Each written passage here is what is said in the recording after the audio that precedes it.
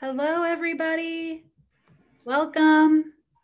Hopefully we are now going live on Facebook. I'm Julie Flygar, and I am the president and CEO of Project Sleep, and I am broadcasting here from Los Angeles. And we have a very special guest with us tonight, Brooke. Hi, Brooke. Hi. And where are you? Pittsburgh. Pittsburgh, okay. And what is the temperature like in Pittsburgh?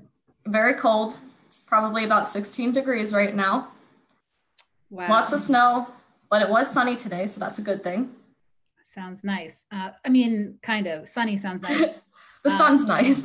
Yes. I hope everybody is staying warm wherever you are and safe for our friends in Texas. And please take good care of yourselves or come out to visit me in LA. Well, I guess you can't really do that, but it's 73 here and sunny. So I feel very lucky. And so please, as you join tonight, please share where you are tuning in from. It's really fun to see all the different locations, different continents that people are tuning in from. And Brooke won't be able to see probably during the live, but afterwards she'll love to check after and see what you guys are, what resonated with you. So please definitely share in the comments and share the broadcast. At any time, I think there should be a button to share it onto your page, so that can help it reach more people. Give her lots of hearts, lots of likes, all those things. All that engagement really helps Facebook know that you're enjoying this and that maybe other people might enjoy it too. So before Brooke gets started though, I'm just going to share a few Project Sleep updates. We haven't had one of these in a few weeks. So I think this is our first in February. So since we last saw you guys, we've launched the Sleep In for the weekend of March 12th through the 14th. So thank you for those that have signed up to participate in our 7th annual Sleep In.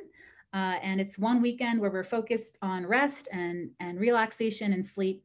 And we have live broadcasts throughout the weekend and different ways for people to engage. So we're really excited about the Sleep In. And yeah, it's really exciting to see all the people that have already signed up and started fundraising and sharing all the different graphics. And we'll have some new gifts coming out soon by Elle, our graphic designer in Australia. She's working on some new Sleep-In gifts. So we're really excited about those. We launched the Rising Voices application. So if you enjoyed Brooke's presentation tonight and you haven't been part of the Rising Voices program yet, this is your chance to apply, and applications are due by April 15th. And then the training is happening over the summer. I believe it's June 15th through July 20th. So it's about 5 weeks, and you work on building a presentation just like Brooke is going to deliver tonight. Please stay tuned in the coming weeks for a big advocacy action. We're really excited to do our annual letter project where we get members of the House of Representatives signed on to an important letter that is promoting the priorities of the sleep community. And so please stay tuned for that. Save some extra spoons, just get ready. We don't have it yet, but it's coming. And I'm probably forgetting something. I know we do have the scholarship application open for students that are high school seniors starting college next year with narcolepsy or idiopathic hypersomnia. That scholarship opportunity is now open. And I think that's it. So one more note before Brooke starts. Please remember that we're doing this for educational purposes, and that, if anything about Brooke's story gives you any questions about your own medical situation or your loved ones, please bring those questions to a medical professional, your sleep specialist or your narcolepsy doctor.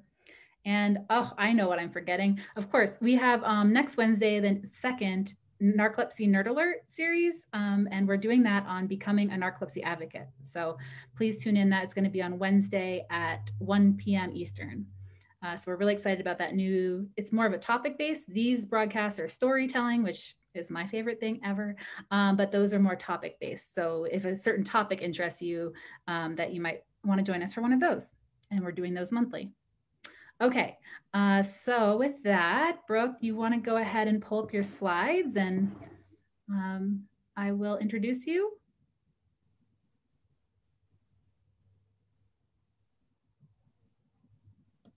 Okay, so let's see. Whoops, of course I closed out of the your introduction. Get that back up. So Brooke Buckley is a recent graduate from, oh shoot, how do you say the university? Duquesne. Duquesne University, where she majored in biochemistry. She was diagnosed with narcolepsy about 2 years ago at 22 years old. As a speaker with Project Sleep's Rising Voices of Narcolepsy program, she will share her story in hopes of helping others by bringing awareness to this often misunderstood condition. You're in for a real treat tonight, and it's my huge honor to introduce you to Brooke. So take it away. All right, thank you, Julie. Hi everyone. Thank you so much for tuning in tonight. I'm really excited to be here sharing my story with you guys. Before I start, I just want to give a huge shout out to Julie for everything that she does for Project Sleep, and narcolepsy advocacy in general. She's just such an inspiration to me, and I know such an inspiration to many other people with narcolepsy as well. So thank you. And with that being said, I will go ahead and get started. So I was born and raised in Hamburg, Pennsylvania. Growing up, I was very involved in lots of different activities. I was a tennis player, a dancer, involved in chemistry club. And it was when I was involved in chemistry club that I really discovered my passion for science. One of my favorite memories from growing up is going to the beach every year with my family, my parents, older sister, and grandparents down in Delaware. So the picture on the left is me when I was little, and my nickname was Hollywood because I always had on a new pair of sunglasses in every picture. And the bottom left picture is my older sister and I with my grandparents at one of our favorite restaurants down at the beach. As far as other extracurricular activities, one of my favorite things to do was also country line dancing.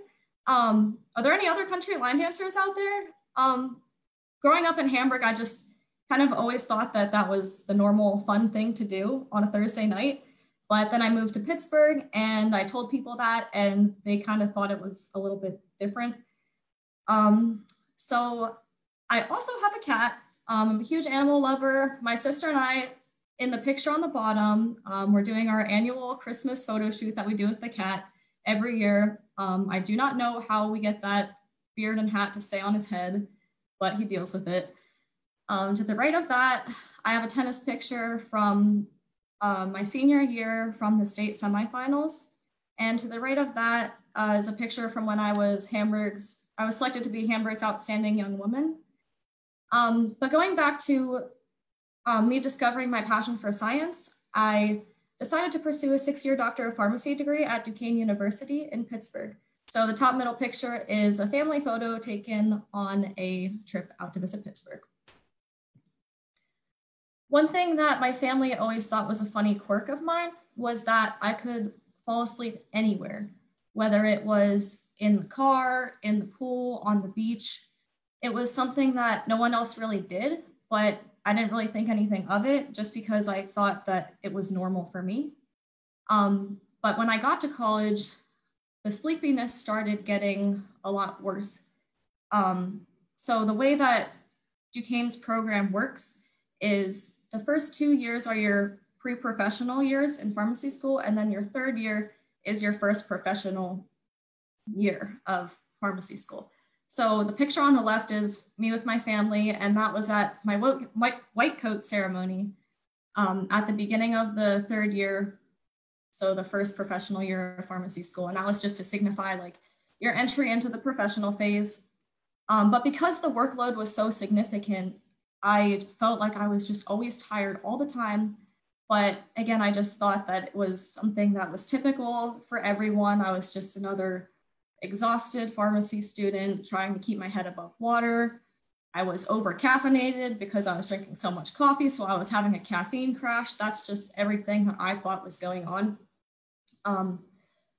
But in my third year of school at Duquesne, I had to take a pharmaceutics class, and I was very interested in this class because it was the first class in pharmacy school that really dove deep into drug mechanisms and treatments. And it was also the class that everyone said was going to be the hardest that year. So I was really motivated to do well, and I tried my best to pay attention. And I remember one time walking into class with my large Starbucks iced coffee, and I sat down, and as the professor began to lecture, I just felt this wave of exhaustion come over me. my head started falling and I slowly became disconnected from the class. When I snapped out of it, I don't even know how much longer it was that I snapped out of it. I looked down at my notes that had become complete chicken scratch, and they read, "Looks like hot dogs." And I thought to myself, what? Was I dreaming about hot dogs? Was he lecturing about a molecule that looked like a hot dog? I really didn't know what to think of that situation. So I excused myself to the restroom and I started pinching myself, hitting myself, doing everything that I could to try to snap out of it, wake up, make sense of what happened, and go back to class. Finally, I splashed some water on my face and I went back to class and I sat down. And a couple minutes later, I just felt the second wave of complete exhaustion come over me again. And it was kind of like I was drowning in the ocean trying to come up for air, but I couldn't keep my head above water with the waves that were continuously crashing over me. So I couldn't do anything about it. And the next thing that I know, my classmates were packing up and stepping over me to leave because class was over. I looked down at my arms and I had red nail marks all over my arms from trying to pinch myself, trying to stay awake. And I didn't even know that I was doing it. But I also looked down at my legs and I had red marks from hitting my legs trying to stay awake. And the last thing that I remember the professor saying before I left was, "Looks like some people need to pay more attention in this class or else it's going to reflect."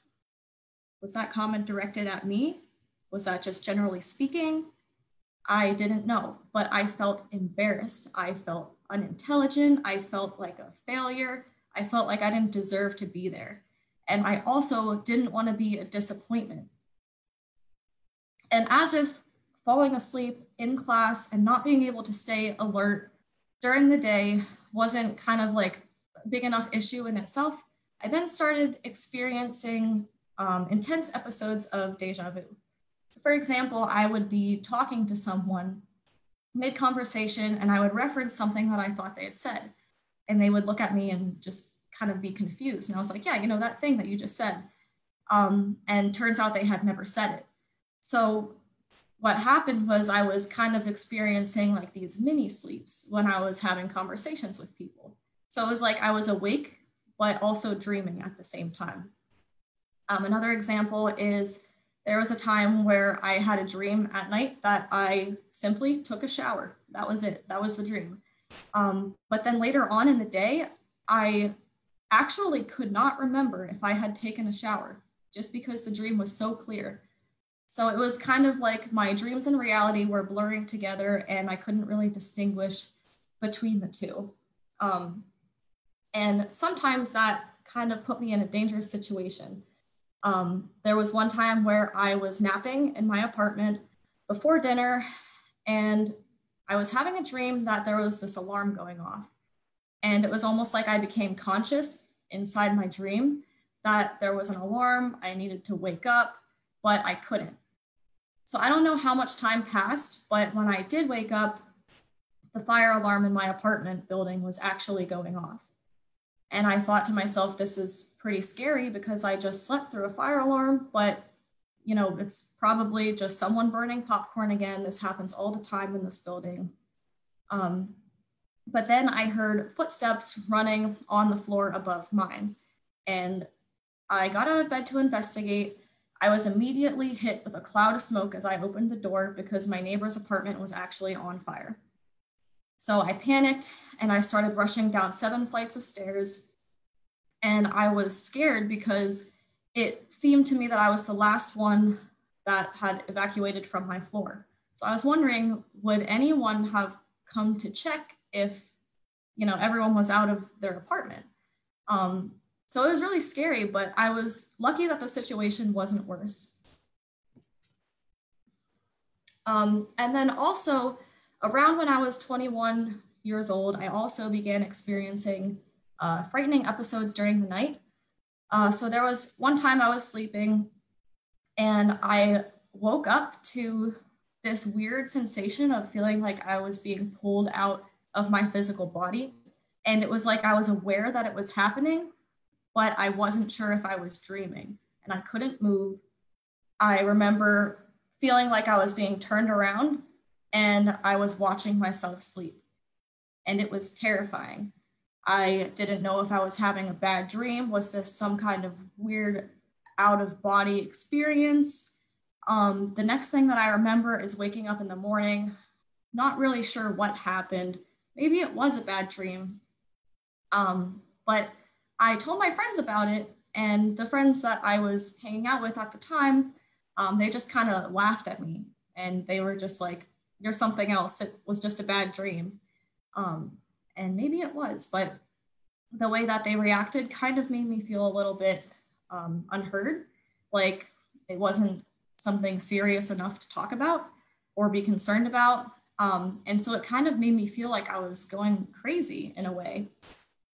So I finally decided to see my family doctor after my symptoms began drastically interfering with my ability to stay alert during the day, and they were also affecting my mental health as well. So this was mainly after I began experiencing the excessive daytime sleepiness episodes around when I was 20 years old or so. And my doctor took my concerns seriously, but at the same time, he kind of just said what I always thought, I'm young and healthy otherwise, so maybe I just need to try getting more sleep, having a better schedule, drinking water, exercising, all that stuff. But he did test my thyroid and vitamin D levels. The vitamin D came back low, and I was given a supplement to help with that. So that's what he had thought that it was originally. But after a couple of weeks, I didn't see too much of a difference with that. I was still kind of having the same struggles with being able to stay alert during the day. And so I went back. And it was then that I was diagnosed with depression and anxiety. I was given a medication to help with that. And again, I was told to wait 6 to 8 weeks to see if the medicine would kind of like take its full effect and work. But unfortunately, it did nothing for my energy levels. So again, I had to travel back, and I was then given another medication to try for the same thing. And that was supposed to help increase my energy levels and boost my mood. And the same thing, again, I was told to wait 6 to 8 weeks, and I did not see a difference at all. So again, back to the doctor, and it was then that I was diagnosed with ADHD, and I was given a medication for that. And that one worked for about 20 minutes, and then I was falling asleep again. So something that should have had an all-day effect on me lasted about 20 minutes, and then I was sleeping again. And this was kind of frustrating because my family doctor was still in Hamburg, and I was in Pittsburgh, so I was traveling 4.5 hours each way every time I needed to go back to the doctor. So it was frustrating because I was also trying to balance school, but also having a social life as well. So the picture on the left here is my friends and I for my friend's 21st birthday. And then the picture on the right is my boyfriend Sean and I at a Parmalee concert. They're a country band. And Sean has been in the picture ever since my symptoms started getting worse, I guess, and interfering more with my daily life. So he's kind of been with me throughout this whole journey. So, on the outside, it's like I was having fun. I was just like a normal young adult. And, but what wasn't seen on my Instagram was what was going on behind the scenes, what I was feeling on the inside. And it's something that wasn't visible to anyone else simply because I didn't talk about it. So it was frustrating having to deal with the feeling of isolation, of feeling like I was dealing with something that no one else really understood. It was also frustrating, during this whole journey, having to go back and forth, trying to figure out what was going on, meanwhile still trying to balance school. And picture in the middle is the glorious Pennsylvania Turnpike that I spent a lot of time on throughout this whole journey. But I remember when my family doctor looked at me and he said, "I really don't know what else to tell you." And I felt unheard. I felt like my symptoms weren't serious enough because they weren't visible to anyone. I felt like everyone was just saying that it's normal to just be tired. And at the same time, it kind of was contradicting what I had learned in school at the time, because you think as healthcare professionals, you're taught to always look at the whole patient, never give up on the patient. And it's not necessarily that he was giving up. It was just that that's not something that I would have expected to hear coming from a doctor.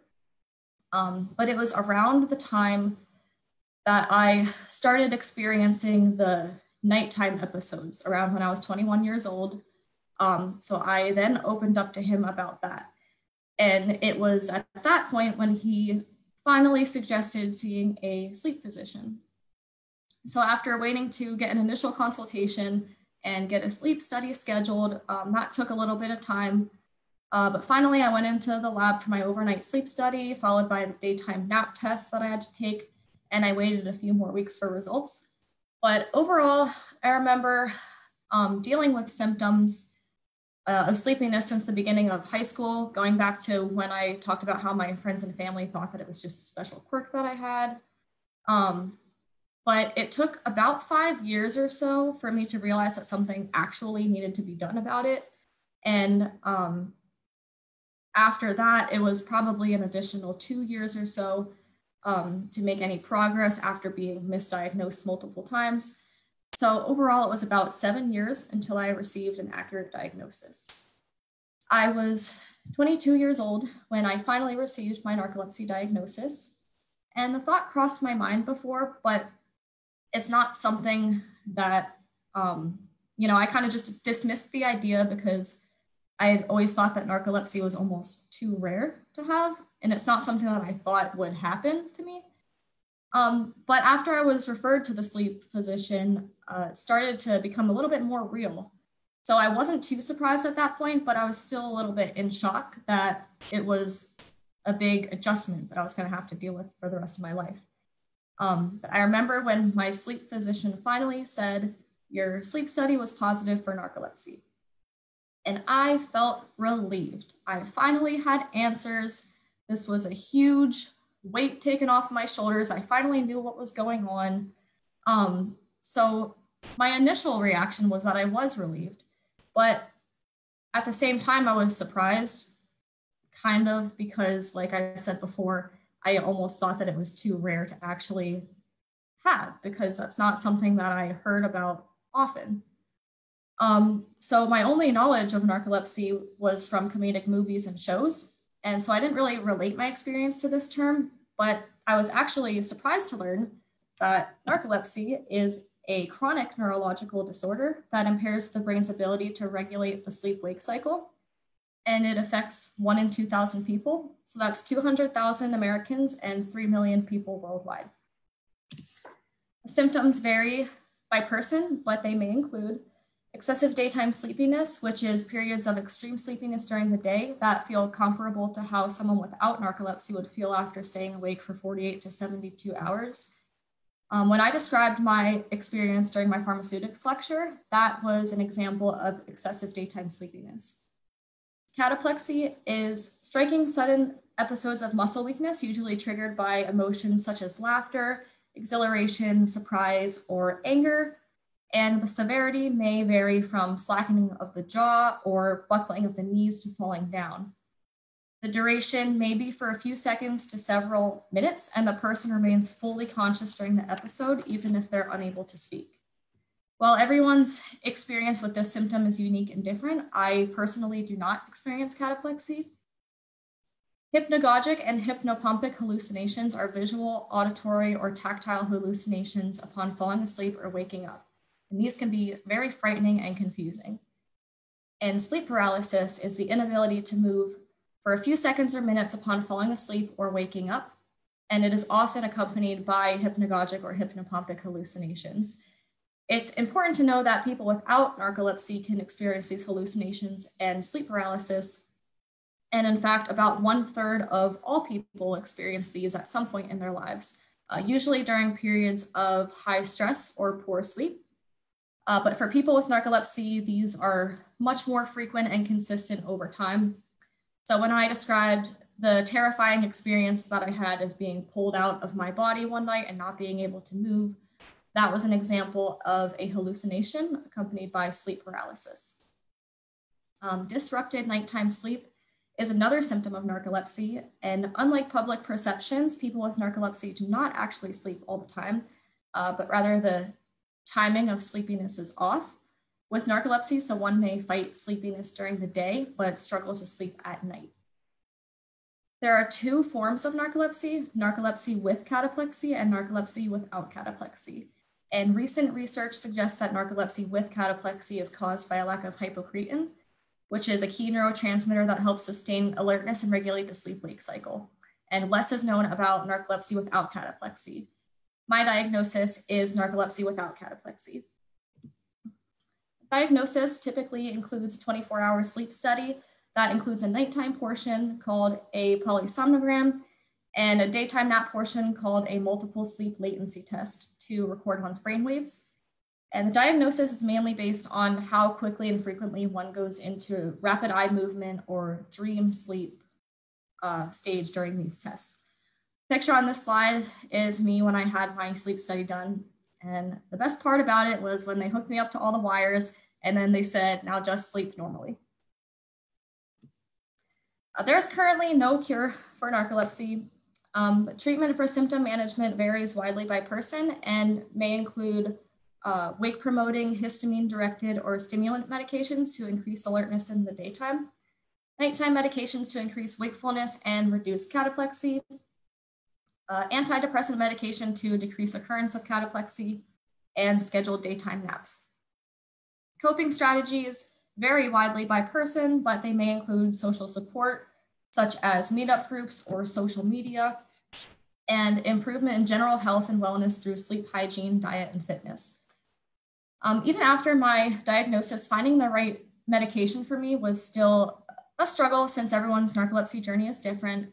But personally, I tried one type of stimulant and one nighttime medication first, and they were unsuccessful for me, which was frustrating at times when treatment was an experiment. I then tried 2 different wake promoting agents, and they have been successful for me. In addition to medication, I also take short naps when I need to and also make other lifestyle adjustments. I try to take care of my sleep hygiene, have a routine, and exercise. But since it's only been a little under 2 years since my diagnosis, I'm still kind of trying to figure things out. I don't think that anyone has it all figured out. It is a journey, but it has been helpful trying to have a positive mindset and taking time to do things I enjoy. So support groups have been very helpful for me. It's nice to know that people are going through the same thing that I am. So one thing that's really helpful for me is Facebook support groups. So, just a basic Facebook search of like narcolepsy support groups. And it's nice because people talk so openly and honestly, and you don't have to worry about hiding anything or being afraid of who you are. And then also Narcolepsy Network does a support group on Thursdays. That's like a virtual support group where you can actually come in on the Zoom call and see everyone's faces and just talk and have a conversation. So it's really nice to know that people are out there that understand and I'm not the only one. I don't have to feel alone. So having a proper diagnosis is a relief, even though every day is a new adventure, but having the diagnosis does provide me with peace. So for now, I have decided to shift my academic path from what I originally had planned. I switched my studies to biochemistry, which was the best thing for me to do at the time because I had to kind of go at my own pace. I had to make the necessary adjustments to make sure that I was successful in my schoolwork. And I also found that I really enjoy the behind the scenes kind of part of drug discovery and development. So, I really found an interest in that. And it was actually kind of cool because whenever I was experimenting with all the different medications, I would actually be learning about, for example, histamine directed agents, you know, in school. So it was kind of cool to see that I was actually being prescribed something and then learning about it in school. So that was pretty neat. But I did just finish my degree in biochem, so I'm happy to have accomplished that goal.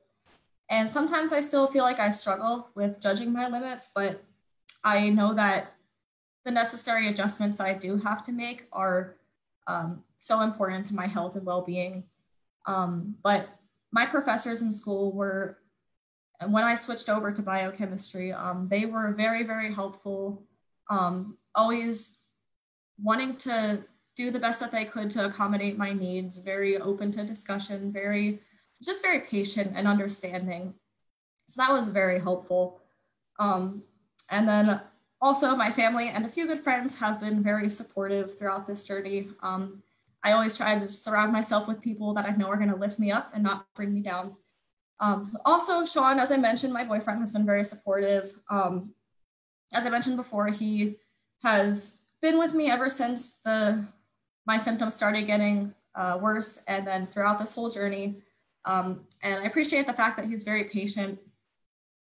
For example, we could be hanging out and I will need to take a nap. And I'm like, Sean, I need to take a nap, because if I don't, I'm not going to feel good and you're not going to be happy. So it's in everyone's best interest to just let me take this nap that I need.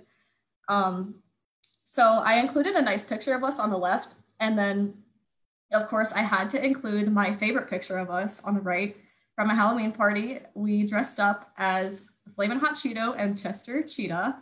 So if there's one thing that a lot of people know about me, it's that I love Flamin' Hot Cheetos. So naturally, we had to dress up like that for our Halloween costume. So that was a lot of fun. We made our own costumes, so that was fun too. And then the picture in the middle was my family and I on New Year's Eve. So it's a tradition in my family to wear Grinch attire on New Year's Eve. So that's the inside joke behind that picture. But I'm so very thankful for all the support that they've given me. They're willing to do anything to accommodate my needs and my lifestyle changes, and, you know, just be there for me and make sure that I'm comfortable with being myself, that I don't have to feel like I need to hide anything. And they want to understand this condition that is so often misunderstood. So shout out to them. But other than that, I've also learned how to portion my energy based on my limits. So for example, I started keeping track of my energy levels. So trends of tracking my energy. So what I'll do is I will document what time I went to bed and what time I woke up, and if I had restful sleep or not. So for example, when I was in school and I had a different schedule every day, that kind of varied. But now that I'm done with school and I'm job searching, I found that if I have restful sleep, if I go to bed at this time, wake up at this time, I'm usually most productive between the hours of 9 and 1. But if I don't have restful sleep, then that time could be pushed back. So it just depends. But I try to plan out my most demanding task for the day for during those times where I know that I'm going to be most productive based on those trends. Also, it's been very helpful listening to Mindset and Positivity podcasts. One of my favorite podcasts to listen to is The Mindset Mentor, and that's hosted by Rob Dial. I like his podcast episodes because they're very short, sweet, to the point. They're like 15 minutes long. And that's just something that is good for me to listen to because it's the perfect length for the attention span that I have. And he has a lot of really good advice in his episodes. His audience is mainly just the general public that want to improve their mindset, like better themselves, work on themselves. But the energy tracking thing is actually something that I got from one of his podcasts. So that worked out in my favor because it's beneficial to my life with narcolepsy. So also, if anyone has any other suggestions for podcasts, I would love to hear them because I'm always looking for recommendations. So at first I was shy about sharing my diagnosis because I was afraid of how some people would react. I was afraid I was going to be misunderstood or not taken seriously, and I still get mixed reactions. One person said, "I wish I could sleep like that all the time like you do." One person said, "I'm tired too all the time. It's normal to be that tired." One person said that I must be lucky to have narcolepsy. So I feel like people judge me for making the necessary adjustments because they think that narcolepsy isn't something that's serious enough.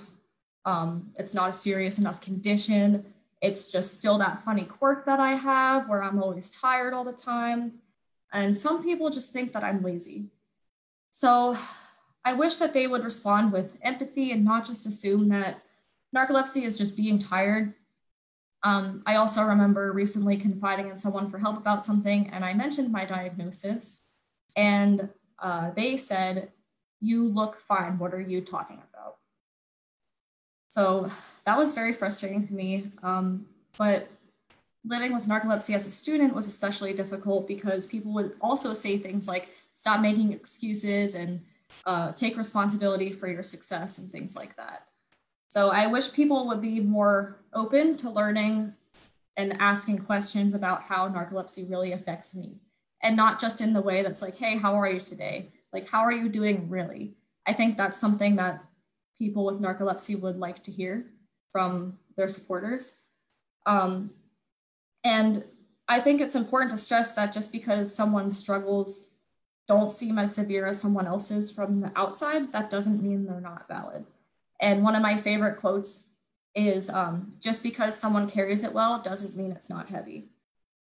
So I'm grateful for the hope that diagnosis has given me, but I do just want people to understand that narcolepsy isn't just taking a nap and feeling better. Like I mentioned before, it is a journey, and it's a continuous journey. For example, recently for me personally, I've been having a lot of trouble staying asleep during the night now, which is something that I've been dealing with recently. And that's not something that I really had too much of an issue with before consistently. So that just kind of goes to show that it is something that's a lifelong challenge and journey. And you have to, adapt to things like that can be kind of thrown your way unexpectedly. So having to make adjustments can be frustrating, as I'm always learning for myself and having, learning what I can handle and what I can't, how to properly care for my health and make sure that I'm doing everything I can to be successful, with my health and this journey that I'm on. But for example, one time recently, I was on a camping trip, and after getting back from a hike, everyone kind of just gathered around the fire, started making burgers and hot dogs around the fire, and I had to slip away and take a nap for like 20 to 30 minutes. I didn't want to seem like I was being rude or antisocial, but at the same time, I knew this was what was best for me. And I knew that nap was extremely vital for the mood that I was going to be in for the rest of the night. If I didn't take that nap, I don't know what I probably would have been very grumpy the rest of the day. It's just something that I needed to do to make sure that I could kind of carry on for the rest of the day. So narcolepsy has taught me a lot about self-discipline, but also how to have confidence. So I'm grateful to finally be able to look at myself in the mirror and say, "This is me." One of my favorite movies is The Greatest Showman with Hugh Jackman. If you've seen the movie, you know the song "This Is Me." If you haven't seen the movie, I encourage you to look up the song because it's very empowering. It's basically about not being afraid of who you are, going out in the world with confidence. You're not afraid to be seen. You don't have to apologize to anyone for who you are. So that's just something that I've kind of lived my life by. Ever since I saw that movie, I'm like, this is me.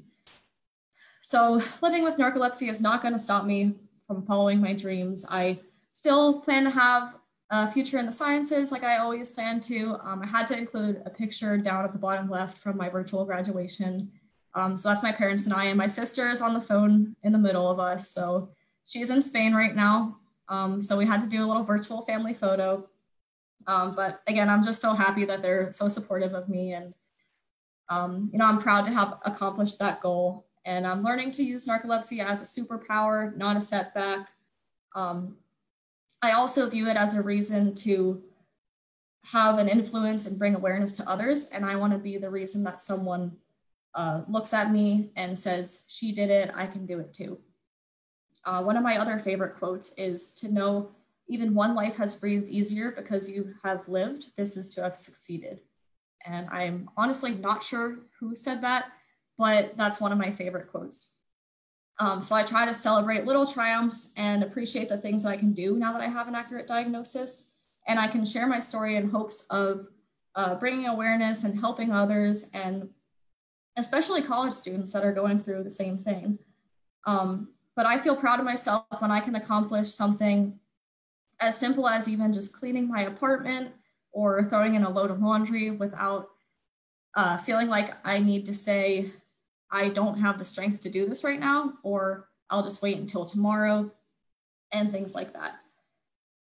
I remember one time my senior year of high school, I was playing a very challenging tennis match, and it was a tiebreaker. And one of my teammates yelled out, "You got this." And my coach stopped them and he was like, "No, you don't have anything in tennis. You don't have anything in life. Nothing is guaranteed. How about we say you can do this?" And it was that mindset that got our team all the way to state semifinals that year. So ever since the day of my diagnosis, I kind of just looked at life with the mindset of, you can do this. I can do this. I can do this knowing that I have the strength, the courage, and the willpower to face what life threw my way. In addition, I also got a dog that I'm training to eventually be my service dog. Her name is Athena, and as you can see, she is quite a goof. I always say that the picture on the right would be her Facebook profile picture if she had Facebook. But by the way, if anyone also has a service dog, please feel free to comment, because I would love to connect with other people that have service dogs. And I would love to follow your adventures on social media. But Athena is going to be trained to alert to loud noises such as the fire alarm, and also recognize behaviors that kind of show that I'm getting sleepy during the day. For example, like I'll tap my foot if I start to get tired and I'm trying to like keep myself awake, or I start like head bobbing or like kind of just hitting myself, trying to keep myself awake.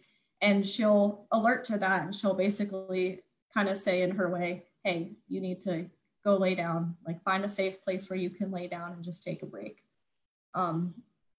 So yeah, I'm very excited to be training her. She's a goofball. But because of low awareness, even among physicians, and misperceptions, there's an average of 8 to 15 years between narcolepsy symptom onset and diagnosis. It's estimated that the majority of people with narcolepsy are currently undiagnosed or misdiagnosed.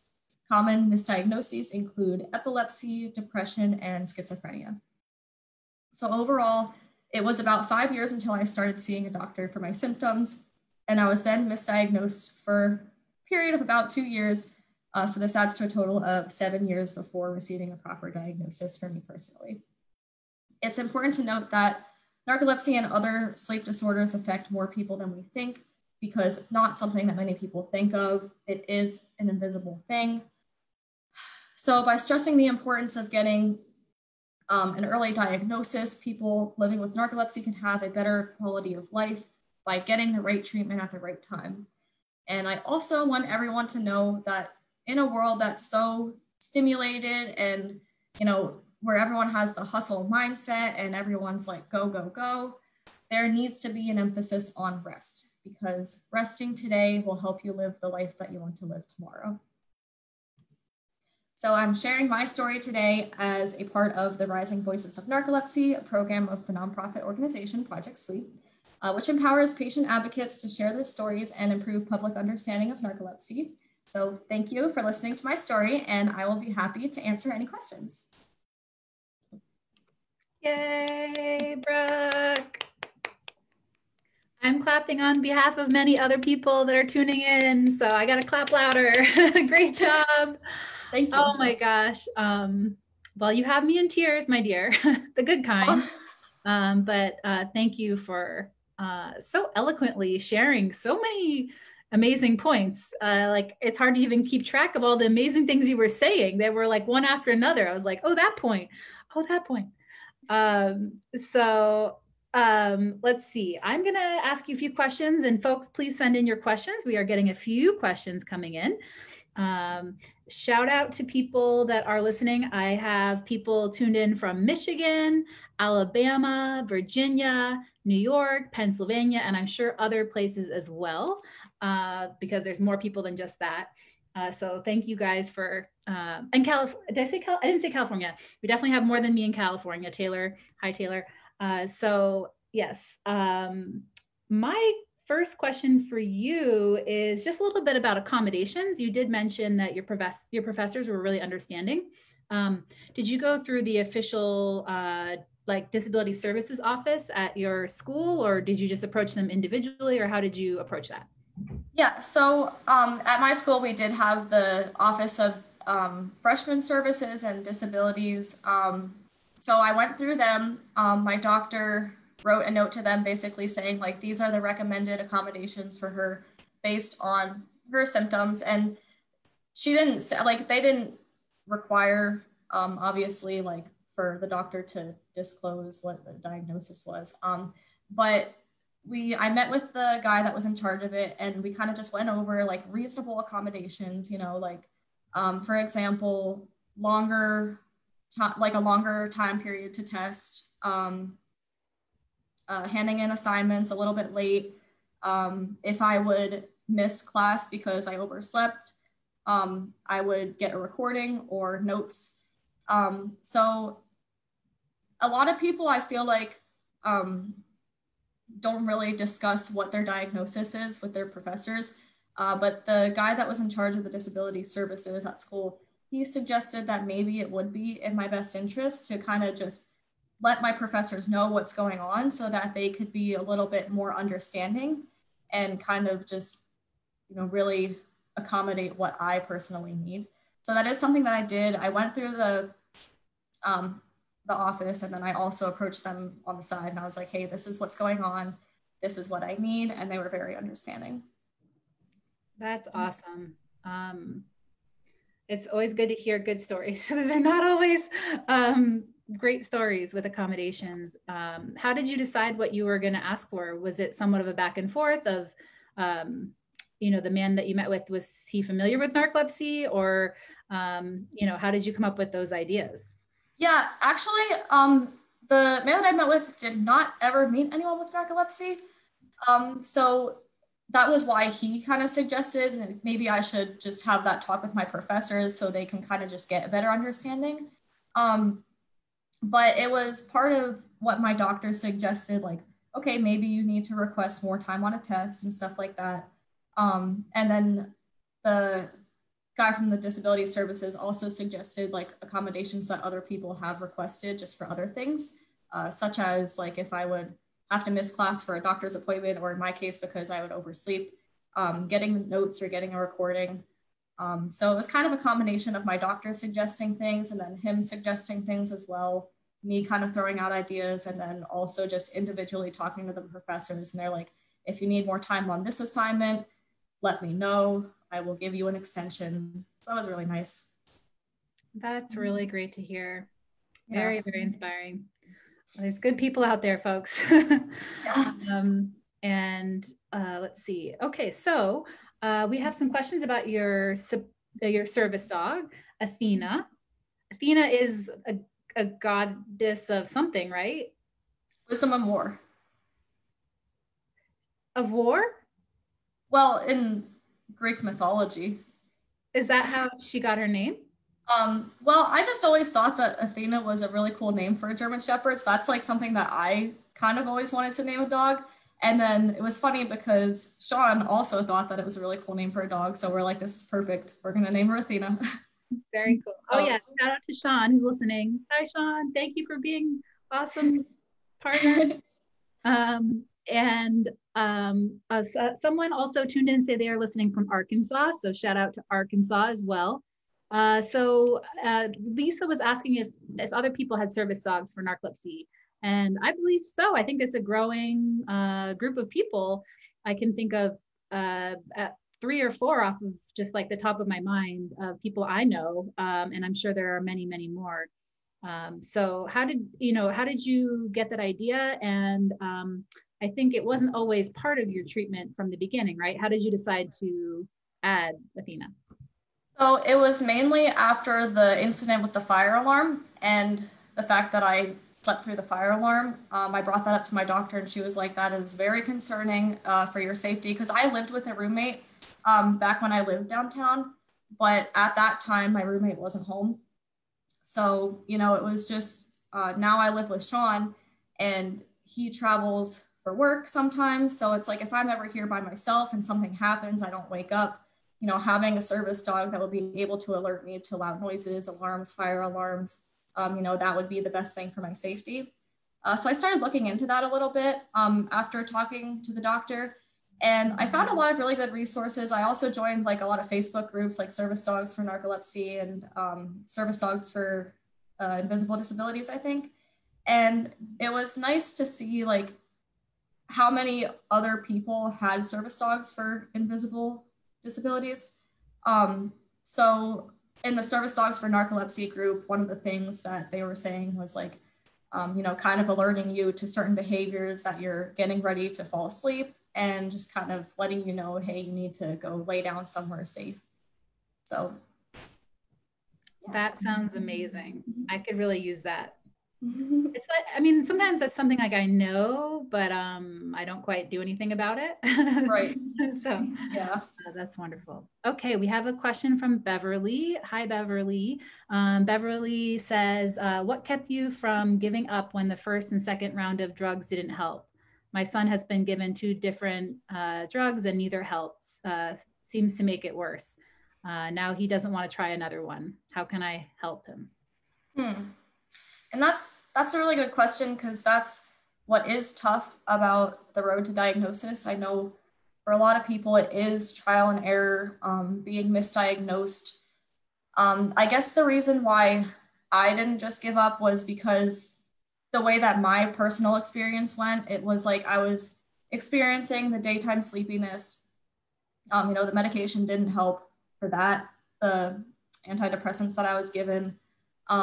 But it was then when I started having the nighttime episodes, and it was when I expressed that part of it to my doctor, that he finally said, you should probably see a sleep physician.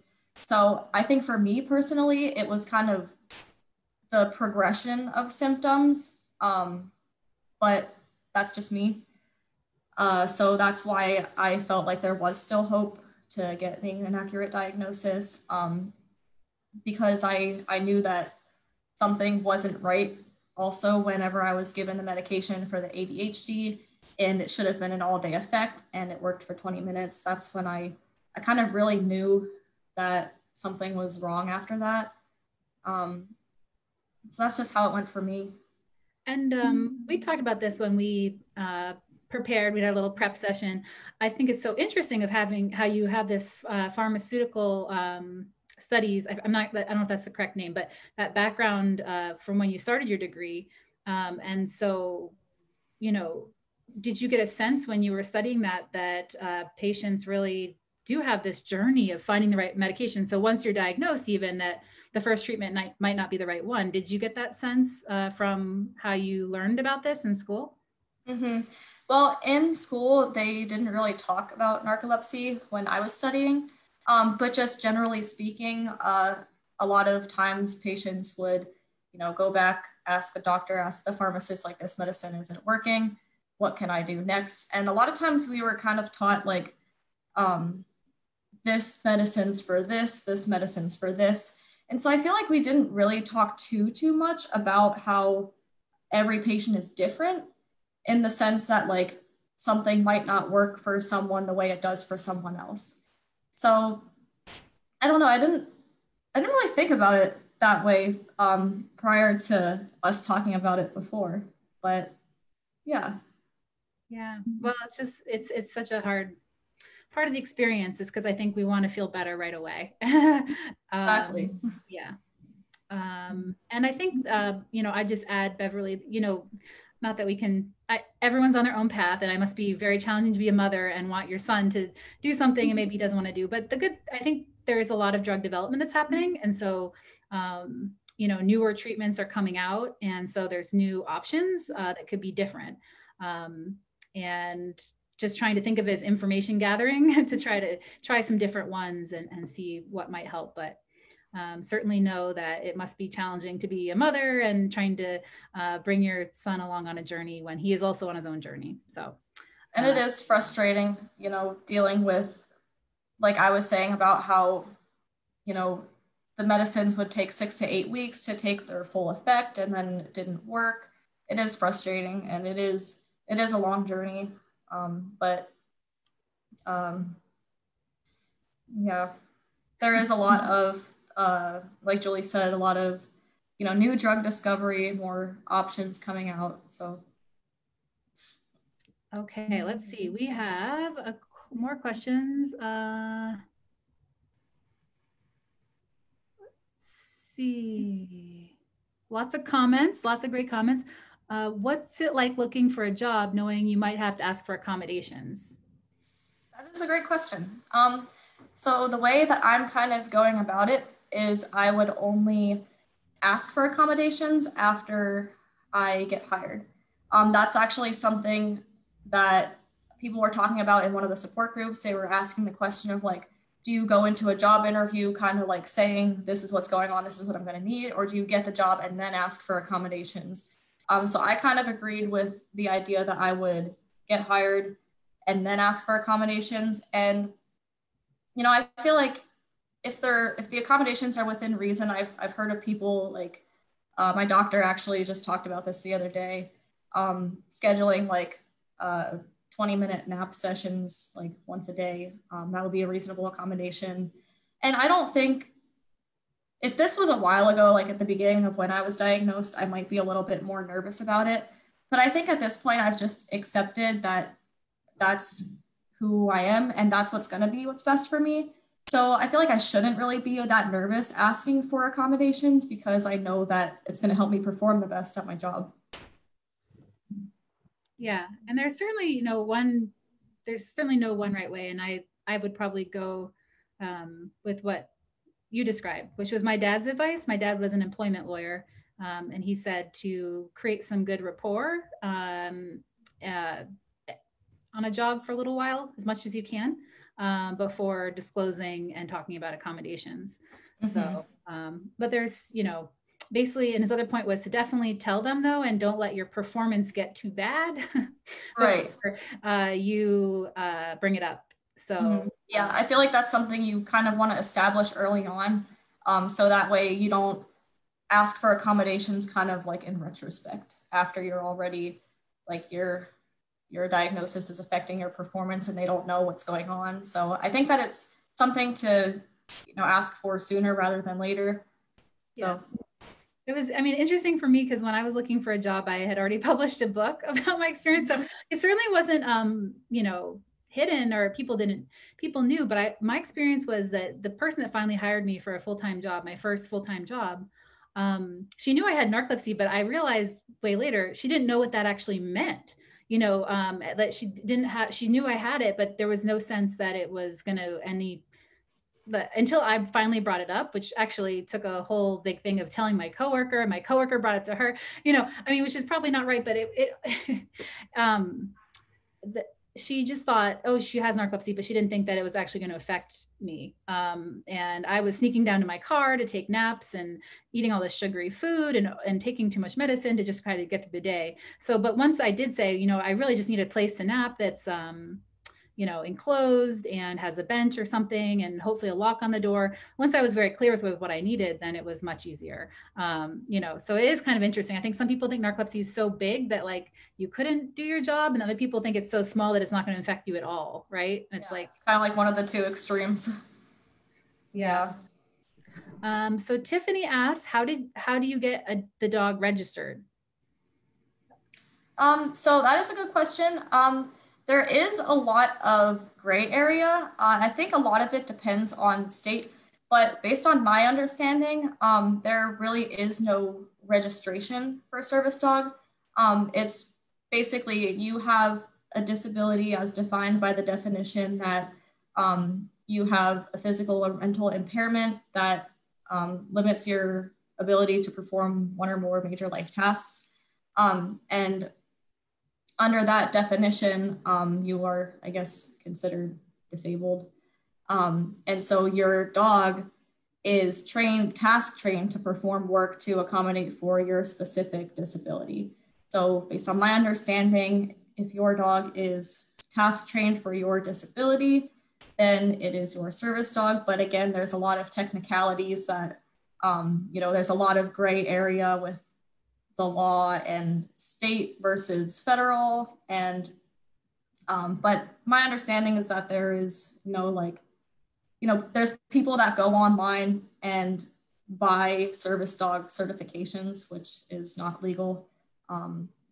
So there's no registration in terms of that. I know that a lot of trainers do it differently though. Some trainers, if you're going through a service dog training program, they want the dog to pass their canine good citizen test before they could go out in public for their public access. And then they take a public access test. And then in terms of their program, they will be a service dog. But I think it also depends too on the type of dog that it is. Like for narcolepsy, it's obviously very different than it is for like a seeing eye dog or a diabetic alert dog. The training is very different. And I think if you go through a program, there's different requirements that they might have you do. Well said. Maybe we'll need to have a broadcast on this eventually. We have so many different broadcast topics. It's hard to keep straight, but we'd like to see more cute dogs in our broadcast, right? My goodness. So let's see. Beverly asks that it's so amazing that so many people don't understand or don't know what narcolepsy is. I found that to be the case with the school system, doctors, even friends. What can we do to help educate society?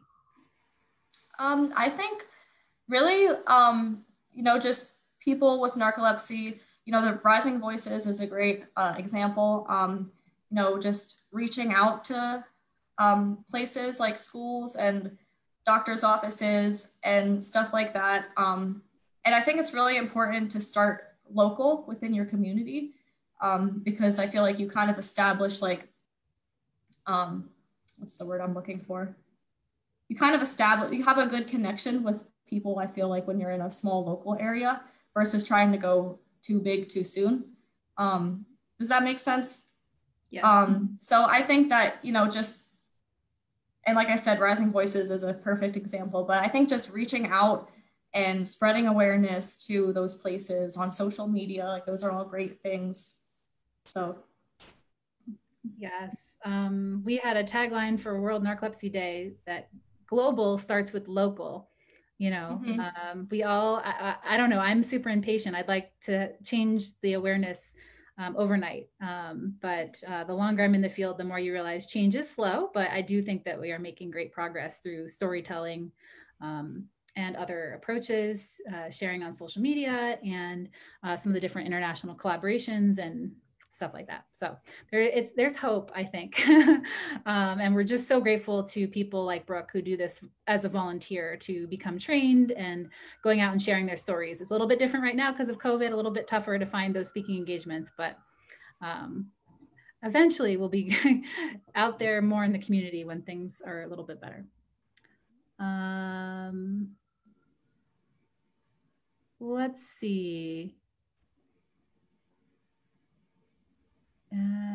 So yeah, so just a little bit more comments about the service dog. So we can check out all these comments later. I don't see any other questions right now. And thank you, Jen, for your comment about your daughter. There's just a lot of people really relating to your story, Brooke. And you should be so, so, so proud for sharing tonight. You've touched my heart, and I'm sure many other people. And I can't wait to listen to these podcasts. I love specific recommendations. So what was the name of the podcast again? Mindset Mentor. Mindset Mentor. Okay, we're going to put that, we'll put a link to that in the comments here. Okay. And check that out. And yeah, I think with that, we'll go ahead and say goodnight. We're over an hour here, and just can't thank you enough, Brooke. Thank you so much for having me. Of course, of course. And if you can think of anywhere that you'd like Brooke to speak, Brooke could always zoom in probably to anywhere. So if you have a group of people that might like to hear her story in your community, we could always set that up too, probably. So just keep us in mind, and we'll just keep spreading awareness. Okay, everybody. Thanks so much. Have a good night. Stay warm. Stay safe. Thanks again, Brooke. Thank you. All right. Good night. Bye.